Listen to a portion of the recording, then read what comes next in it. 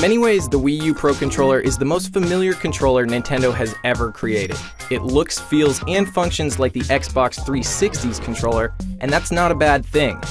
The Pro Controller has all the same buttons as the 360, although some are in different positions. It has similar select and start buttons, a home and power button, the familiar 4 face buttons, 2 triggers, ZR and ZL, 2 bumpers, R and L, 2 analog sticks, and a D-pad. The triggers are digital, not analog, which means they only have one input sensitivity, on and off. This is a bummer for games that require a precise trigger input, like racers and shooters. That D-pad is the typical and very familiar Nintendo D-pad, and it works flawlessly. It's not mushy like 360's and responds with a level of precision that makes it a fitting trademark of Nintendo. Nintendo's patent on the D-pad actually expired in 2005, so it's possible we'll see next-gen consoles with similar D-pads, but for now, this is all Nintendo fare. Like the Wii U gamepad, the analog sticks are symmetrical, perfectly aligned on the same vertical axis. Nintendo's symmetrical sticks aren't ideal, but they're surprisingly easy to get used to and by no means a deal breaker. The Wii U Pro Controller is targeted at hardcore players, but a few omissions are absolutely baffling. First, the Wii U Pro Controller doesn't include a headset jack, so voice chat will need to be done through the Wii U gamepad.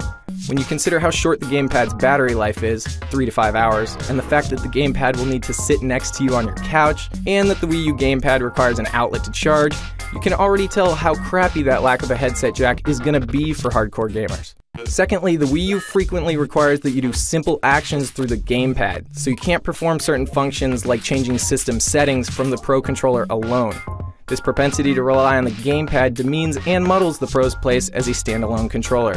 A few other quirks abide, but none of them are fatal. For instance, holding down the power button starts the Wii U, but not your Pro Controller, so you need to press the button and hold it, or vice versa, to start both up, which is certainly not devastating, but definitely weird. The Wii U Pro Controller has impressive battery life, 80 hours. Better still, when it's time to charge it, you can use any micro USB cable, which you probably already have plenty of. Unfortunately, the console will need to be turned on to charge the Pro Controller, but you can always charge it with your computer or laptop's USB, and it only takes 4 to 5 hours to charge completely. That 80 hours of battery life is pretty much unprecedented for controllers. Simply put, if you like the Xbox 360's controller, you'll like the Pro Controller. They're largely built from the same mold. Nintendo's kept the profile slim, and the ability to charge with a micro USB cord is a huge win. Symmetrical sticks won't be for everyone, the lack of a headset jack is ridiculous, and the high gloss finish shows off gross smudges at all times. But for $49.99, you can already tell the Pro Controller will be the go-to option for games that don't rely on the gamepad's myriad features. So, for all things Wii U and tech, keep it locked to IGN.